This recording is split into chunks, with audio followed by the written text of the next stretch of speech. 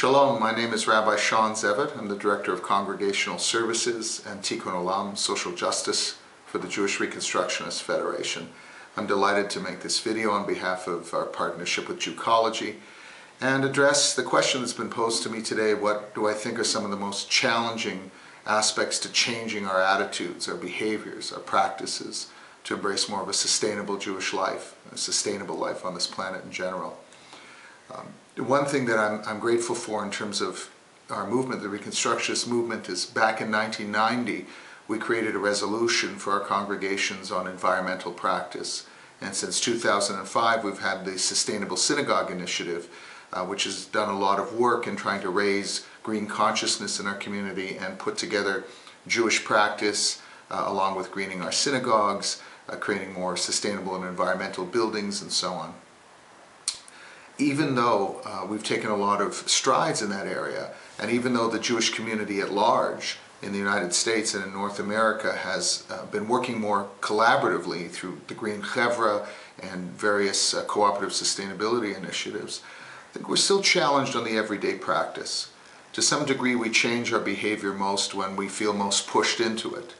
And while we've taken strides in building the buildings, in many ways in green fashion, whether from scratch or retrofitting, I'm reminded of Shmot, of Exodus chapter 25. V'asu li mikdash v'shachanti b'tocham. Build me a sanctuary that I will dwell amongst them.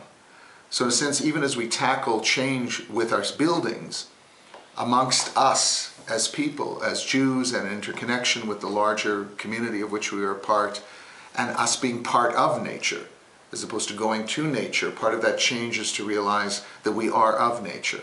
And I think that's still a place that challenges us, as well as the day-to-day behaviors, and aligning our Jewish practices with the type of food we buy, with fair labor practices, whole variety of issues of economic, political, social, environmental, and spiritual consequence.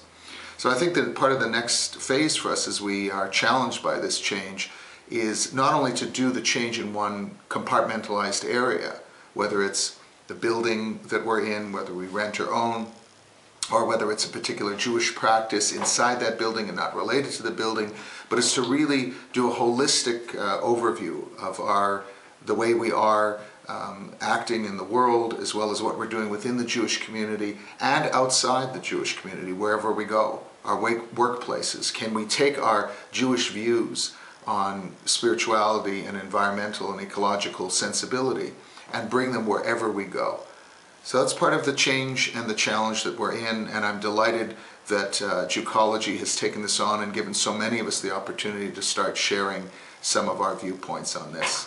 For further resources, you can go to jrf.org/climate. I wish you all the best. Many brachot and bahatzlacha, much success in our shared endeavor. Shalom.